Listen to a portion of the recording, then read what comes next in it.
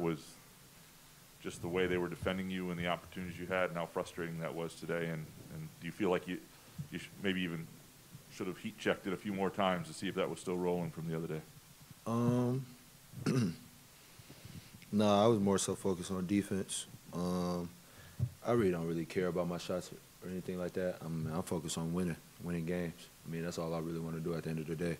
Shots is going to come just for me being in the offense, getting to certain spots, and my teammates looking for me. But I just want to focus on defense and winning games at this point.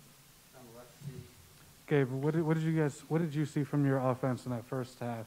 That's a team you guys scored 84, 86 on, I think, last time. And today, I don't have the number, but offensively, the first half, what went wrong there? I say it was stagnant.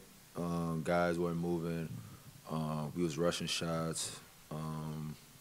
It's a lot of things that went on, but we didn't do the things that we were supposed to do on offense. We didn't swing the ball. We didn't do the things, and I take blame for that too because, as I am a captain. I gotta get guys going in certain ways. So we just didn't do a good job of that tonight. Yeah, we started moving the ball. Guys started getting shots, including myself. Guys started getting to the line. Malik Hall did an unbelievable job of creating for himself. Marcus Bingham as well too.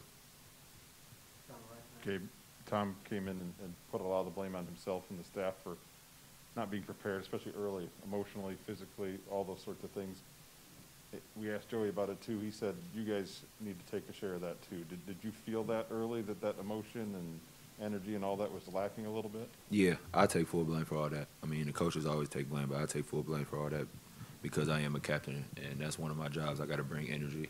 And today, I was trying my best to do it, but we just got to keep moving forward from this point on.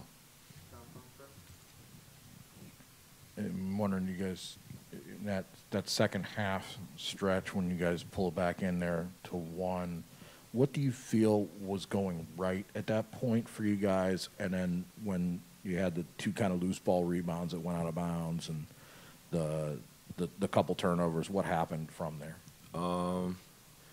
We cut it to 1. Guys were just playing with a lot of energy, a lot of effort out there.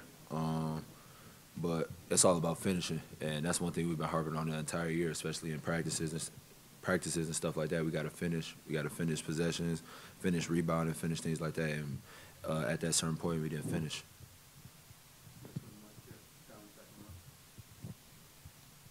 Gabe, as a team captain, how do you try to get players to play with more toughness out of the opening whistle going forward? Is that conversations? Is it just getting on them in practice? What does that kind of look like? Yeah, you're right. Getting them guys in practice. That's where it starts at.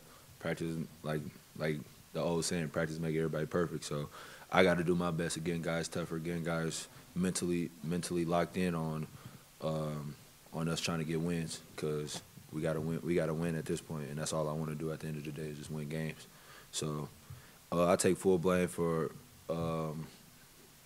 not doing the right things out there because I messed up in some ways too. It's not all just on my teammates. So we just got to move on and get better.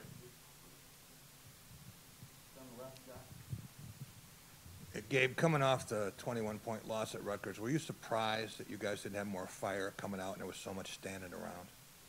Say it one more time. Coming off the way the second half was at Rutgers, were you surprised that so many people looked like they were standing around? There wasn't more energy in the first half. Yeah, for sure. But that's what I talked about. We got to finish. We got to do things in that manner. And bringing energy is something we all have to bring to the table. Every single player has to bring energy in order for us to go forward. So that's my job as a captain. I got to bring energy. I got to bring more and more energy. And guys just got to follow along.